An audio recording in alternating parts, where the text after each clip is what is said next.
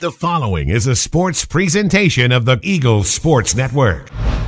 Alongside Suzanne Strudwick of the women's golf team, I'm Danielle Whaley, and this is the Eagles Sports Network. The first tournament of the season is this weekend, the King Invitational. Last season, the team won that, and a lot of impressive individual performances. How big is that, having that experience from last year? Yeah, it's huge, and I think the girls are going in with some confidence. So it's our first event of the new year, being defending that title on King's home ground. You know, there's obviously going to be some, some rivalry and some, King are going to want to get revenge. So it's kind of interesting. The event has really increased its participation because of the hurricanes.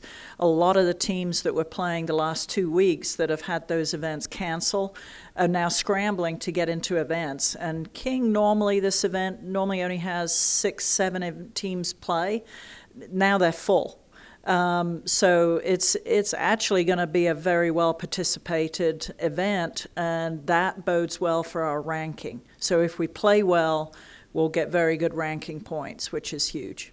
Sure, and like you said, ranking is a huge thing, especially this early on in the season. Yeah. And looking back from last season, 6 players were able to travel, and 5 of them are returning to the team this year. So what is that like from a coaching standpoint, having that experience back with this tournament up ahead? Well, I said to the girls, we're actually able to take one more individual, so we're going to have 2 individuals, so the 5 team and then 2 individuals. That allows me to put in one of the freshmen, just to get her feet in the water. I'm going to be like throwing them in the deep end, so to speak, which is great. That really worked well with Rachel Watts last year. And so I kind of want that trend. So one of the individual spots is up for grabs in our qualifying, and we're actually, because we had such this several weeks from when they came into school till now, we're actually doing a 54-hole qualifier. So we actually have our last round this weekend. So the top 3 from last year are exempt. So Elizabeth is still number 1, Taylor Hayes, and then Reagan Kinney. So they're exempt, they're in the team. So the other 2 spots are up for grabs and 1 more individual. But then 1 individual, I'll make that decision, and they'll travel. So that's captain's pick. Absolutely. And looking back at last season's outing, the first day was huge for Reagan and Elizabeth, like you had said. Yeah. How important is that heading back into this season with them already pretty much having their spots solidified? How do you look for them to continue to grow from how they showed up last season? Yeah, I think that both of them have had a very successful summer of competition, and that's very important. To keep grinding, keep working, keep trying to improve. And they've showed me, in the last couple of weeks of practice and in play, they're actually shooting the lowest scores in qualifiers.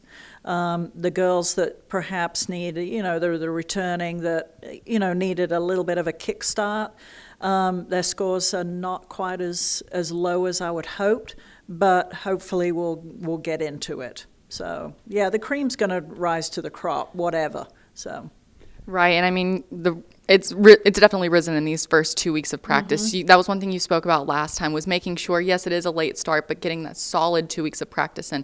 What have you seen from the team so far in that practice? Yeah, it's been good. I mean, obviously for the freshmen, it's difficult because they're not used to these courses.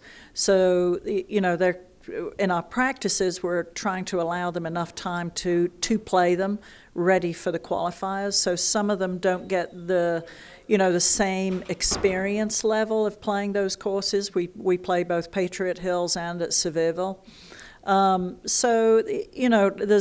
There's probably a couple of shots there that go astray that just because they don't know the courses.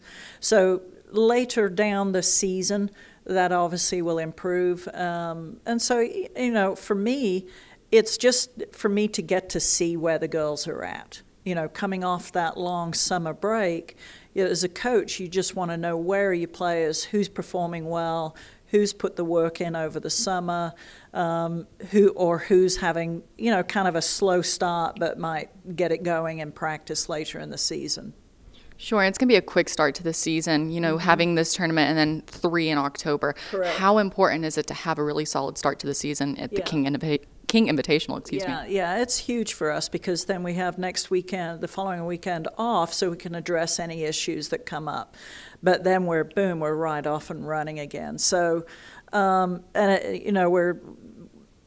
me, it's something that once we get into it, these sort of 2 to 3 weeks that we've had of practice sets up our fall. So there isn't much time because of the back-to-back element of these tournaments to really get the girls maybe changing anything or improving anything. It's like the work has been done. It's almost like a preseason. Now we've just got to go.